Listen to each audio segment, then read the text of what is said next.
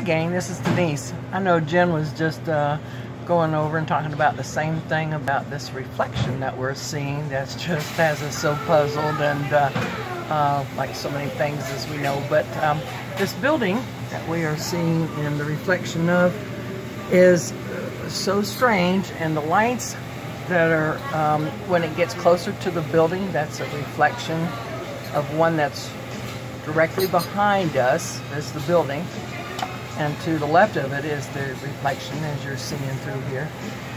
And the lights are different. When it gets close to the building, the lights get squantier. Is that a word, squantier?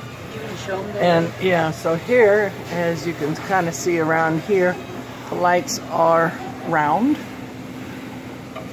perfectly round. And then I don't know if it's going to show up, but when you get closer to the building, then they end up going ahead and getting like somebody pushed on, like a marshmallow, and somebody pushed on top of it.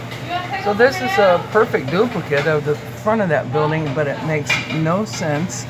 And there's a reflection of the light that is on the opposite side of the building from us, and it's reflecting, so it's like a duplicate. I don't know, it has a spellbound for sure, but very cool, and just not sure how it's all working, but of course we never know that most of the time anyway. But very cool stuff. Catch y'all later.